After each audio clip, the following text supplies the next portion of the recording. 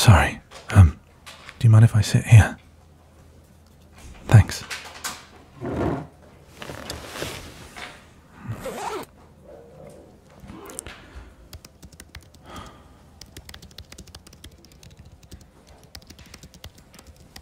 What's that?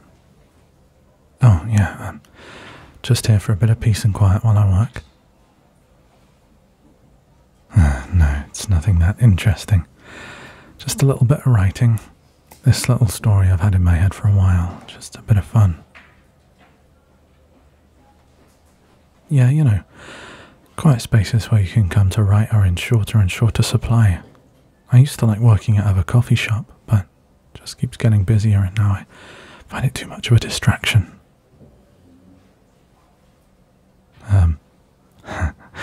Don't tell anybody, but I'm not actually a member. I just never got around to registering and I don't take books out. I just come here to use the desks and the internet. I should probably register at some point. It's not like it costs money, but still. Just something I keep procrastinating on, I guess. Anyway, sorry. Don't let me distract you anymore.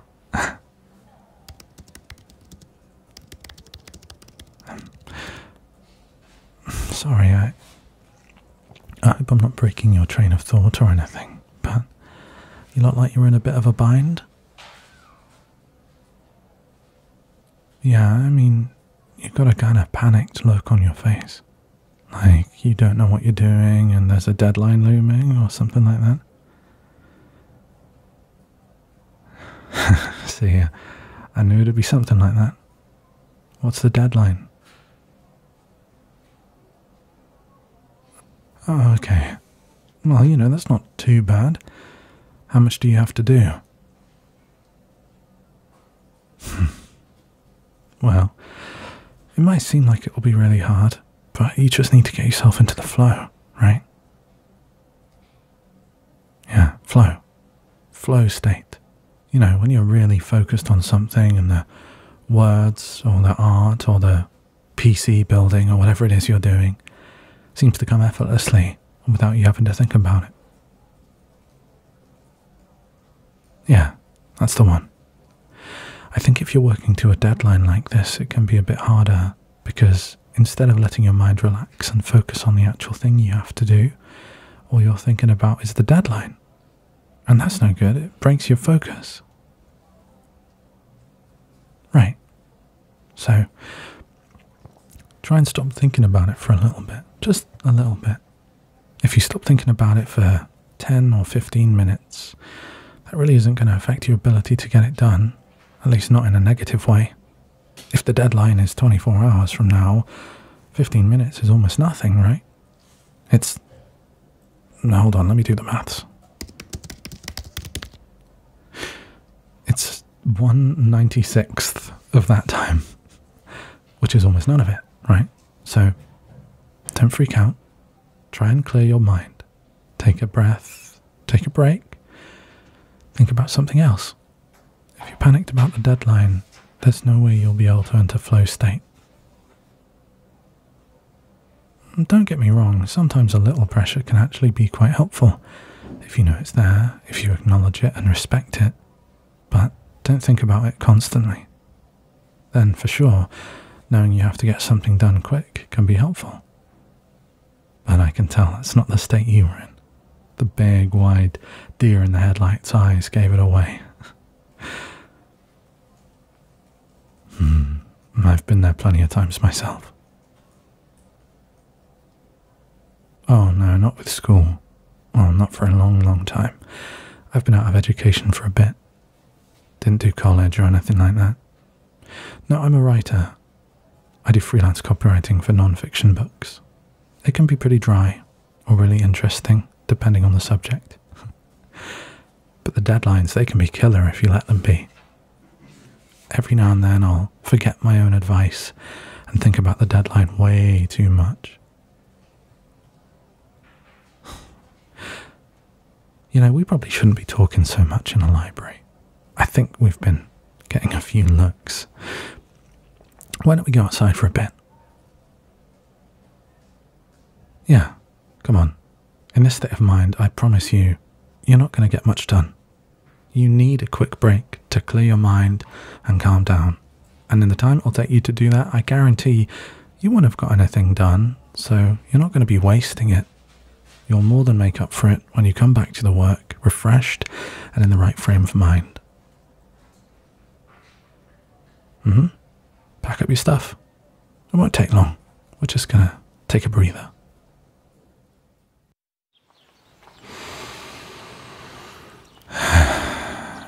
The fresh air alone often helps clear my mind, you know, and a change of scenery. How long had you been sitting in there? 3 hours. And, well, it looked like you'd gotten almost nothing done in that time. No, I'm not trying to make you feel bad, I'm sorry. But, you know, that just proves to me that you needed a little time out. If you got that much done in 3 hours, you definitely weren't going to suddenly get a burst of motivation and get loads done in these 15 minutes. Oh, me? No. Don't worry about me. I'm not on a deadline today. I just came here because I like the ambience. I got all the time in the world right now. It's a blessing. Yeah, I'm taking advantage of it while I can. Next week I've got 3 separate clients booked in for pitch meetings. It's going to be bloody hell. But I'm not thinking about that right now. It's not relevant to the moment. I've already done all the prep I can, so... Hey, you want some tea? Yeah, I carry a little thermos around. Some days I treat myself to something from a cafe, but it'd get real expensive if I did that every day. I get bankrupt. So, most of the time I brew at home and bring it out. Yeah, sure. I have a spare cup that I put water in sometimes. You can use that.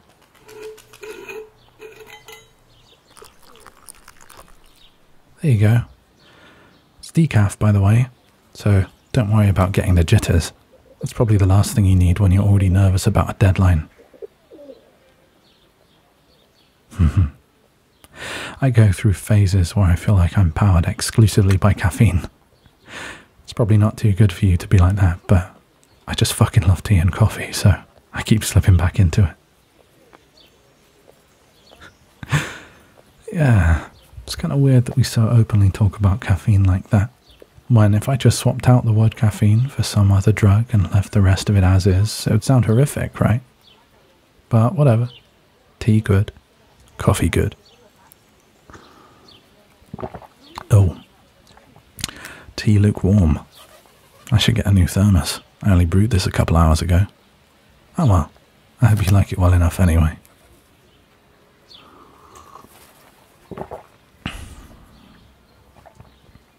Nope. Nuh-uh. Shh. We're not going to talk about your work for a little bit. Sorry, did that seem pushy? But I think maybe I should be. If you aren't used to building the habit, it takes a while to work out how to get unwanted thoughts out of your head. Right now, we're not thinking about work. So, let's think about something else. How? Well, there are a few ways I like to use. Sometimes, if I'm not too caught up on things, I can just kind of do it, you know. Force myself to change my train of thought without much effort, and then follow whatever rabbit hole my brain opens up. It's handy to be able to do that, but if I'm too worked up, and I suspect that's where you are now, then the key is to get out of your head and employ as many of your other senses as you can. Yeah, a therapist would probably call it mindfulness. I guess that's a good enough word, though it's odd to me that it has the word mind in it when it's all about getting out of your mind. I don't want my mind to be full, I almost want it to be empty. Mind emptiness would be better, but then I'm not really qualified to judge it, so maybe I just don't understand what it is. Anyway, yes, all your senses. Being outside is really good for this because there are so many more things to focus on. If you're inside, there's probably like one main smell, one main thing you can see, and it probably isn't changing all that much. But outside, it smells of a whole bunch of things, and there are always new sounds happening. People watching is brilliant for this too, and there are plenty of people around here. Yeah. You never did that? I mean, you must have done it casually. I think humans are naturally inclined to watch other humans. But maybe you didn't realise that's what you were doing. So, if I need to clear my mind and stop obsessively thinking about something that I don't want to be thinking about, I'll go outside, like we are now, and have a look around. Pick some person at random and let the thoughts flow. Sometimes, you might find yourself thinking something a little judgmental. That's actually a good way to take stock of your own state of mind and work on yourself a bit. Any little prejudices you might not realise you held. If the first thing you think when you look at a random stranger is something negative, perhaps there's something to work on there. And there you immediately have quite an involving thought, something deep and meaningful to distract you from whatever it is you need a distraction from. Yeah, like, it's not all about, oh, that person over there has a red top, that person there has an unusual haircut, that person smelled really good, even though they might have done. The best kind of people watching, I think, goes a lot deeper than that. No, it doesn't all have to be super introspective like that thing I said about judgmental thoughts. I was just kind of spitballing. One thing that it's really fun to do is to see if you can get into someone's head a bit, figure out what they might be thinking and feeling. Unless you have a reason to talk to them, you might not ever find out if your guesses were right. But if you can get over that, it can be a lot of fun. And a chance to work on the skill of empathy, which is a skill that you can work on, by the way. It's a good one, because you can do it anytime you want as long as there are people around. Okay, so, let's see. There's someone sitting on a bench over there having a sandwich. I wonder what the sandwich is. I can't see the filling from here. Good looking bread, though. Seeded. I love seeded bread. That heterogeneous texture is like, it's good. But they're looking a little thoughtful, huh? Like, unless it's a really good sandwich, it probably doesn't call for them to be in that deeper level of thought. So I wonder what they're thinking about. What do you think? Check their eyes, the creases at the corners. Yeah, they're kind of happy looking, right? So you could take a wild stab in the dark and say that they're thinking about something happy. I wonder if it's something good that's already happened and they're thinking of a memory, or if they're anticipating something good. Oh, that's the best part about this. There isn't really a right answer. It can be whatever you want it to be. It doesn't matter to you, and we're never going to find out, so it doesn't matter if you're wrong. There are no consequences to guessing here and letting your imagination run wild.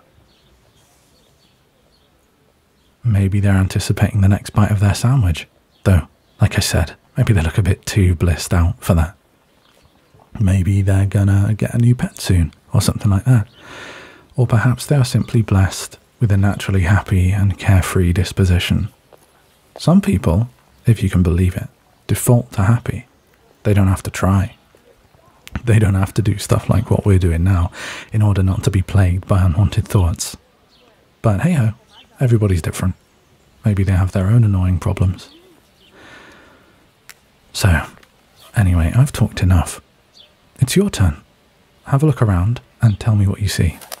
And by the way, you can still do this even if you're stuck inside for whatever reason. You just have to imagine a person instead of actually seeing them. It's a little harder, but not that hard. You'll get it. But for now, you're on easy mode. Have a look around. Okay, yep. Someone feeding the birds. That's a good one. Don't see that too often anymore. People seem to really have it in for pigeons. What do you reckon's going on with them then? Yeah, just take a look at their face. Study it. Don't worry, they probably won't notice. And if they do, just be, zoned out. They'll assume you're daydreaming. Kind of stern expression on their face, huh? You might think that somebody feeding the birds will be doing it because they find it fun, and so they'd be happy when they were doing it. But they don't look that happy. So, what's up with that? Yeah, maybe they're just not the sort of person to show happiness on their face that much. Could be. There are plenty of people like that. I like to go a little more speculative with my people watching, though. Well, maybe they don't look happy because they're not that happy. Maybe they feed the birds every day and they're doing it today out of habit, but they've got something big on their mind, so it's not bringing them all that much joy. But they're still doing it, though, because of the habit. Now you see, that's the trick. This is all nonsense. I'm not saying anything really meaningful. These wild guesses don't achieve anything, and they're probably totally wrong. But, hey, you know what you're not thinking about right now? Exactly. It worked, right? It's not that hard to take your mind off things when you need to. You just need to put in a tiny bit of effort to actually do it. Then once you're distracted, it becomes easy. So, now you aren't trapped at the bottom of a big spiral of overthinking. What do you reckon you want to do? Go back in there and get back to work, right? Well, first, before you do that, just spend a minute or two to gather your thoughts. Now your brain isn't so busy and you can think more clearly. It should be much easier to think about things one step at a time and actually get some meaning out of your thoughts. So, step one. What's step one? Okay, good.